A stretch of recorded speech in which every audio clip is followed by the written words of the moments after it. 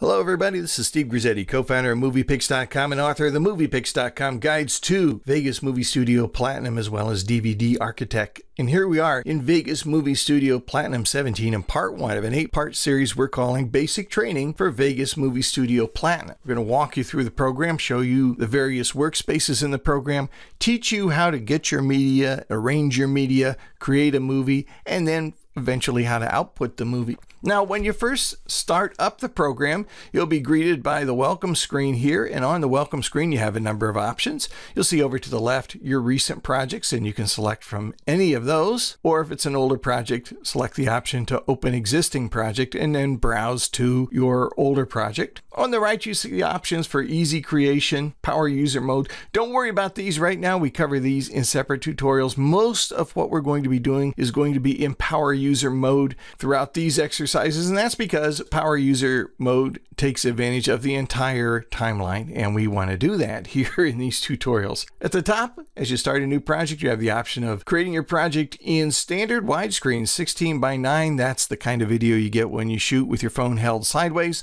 or when you shoot with a camcorder. Kind of standard, it's the shape of your television set. Or if you're shooting with your phone held upright, in other words, you're shooting a portrait video, you can select tall. But we're going to work in a widescreen project. I'm just going to close this welcome screen right now. And here we are in our interface. Now, in order to start a project in Vegas Movie Studio Platinum, we have to begin a project. We could, of course, begin a project as we have here with just a blank screen, a blank timeline, and we can create a blank timeline just by clicking on this little button here in the upper left of the program. But I prefer to begin a project with some thought behind it.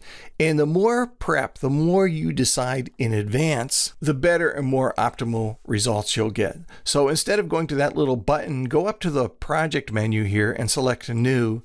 And that will open a new project dialog box or option screen. And from here we can create our project. Now you can create your project one of two ways, either based on your existing media or the media you're going to use in your project, or you can create your project based on what your output is. In other words, if you're planning to create a DVD, a Blu-ray disc, internet video, whatever, you can choose one of these options.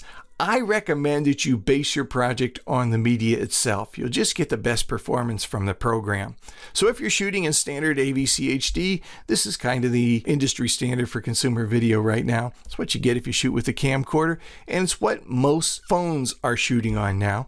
You'll want to select one of the AVC HD options, 1920 by 1080, either in an interlaced 60i or 24p. Don't worry about that. I'll explain that some other point, and I do explain it in my book also.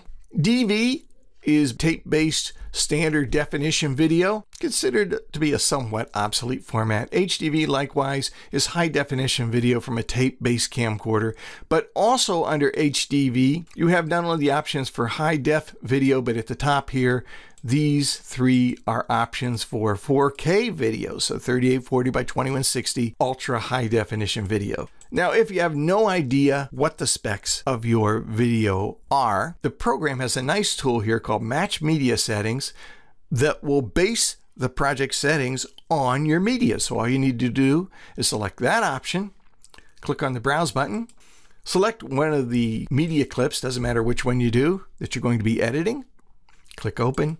And now you can see down here the project has been set up automatically by the program to match the specs of that video. The more closely your project settings match the specs of your video, the better performance you're going to get all around. Now you can name your video.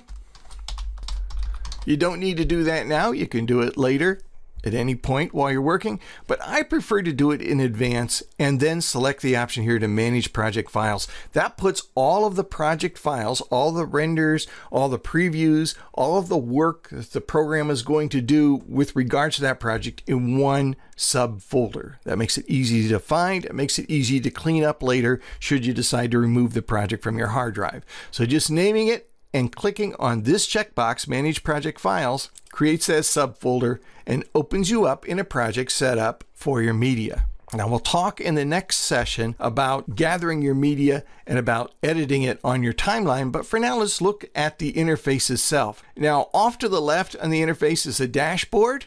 This is kind of part of walking you through the process of editing your video. It's one of the easy editing modes. In all honesty, I don't find much use for it. I usually get rid of it. We've got our media files, and we'll look more closely at all the things that go on in the upper left here.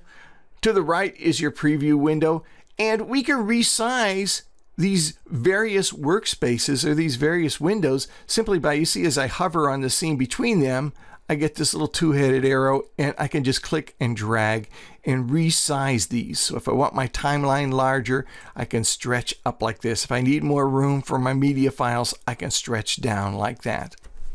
Now then, part two, we're going to actually get some media, put it onto our timeline, and do some basic editing. We'll take a look at gathering our media then in part two of our 8-part basic training with Movie Studio Platinum. I'm Steve Grizzetti. See you soon.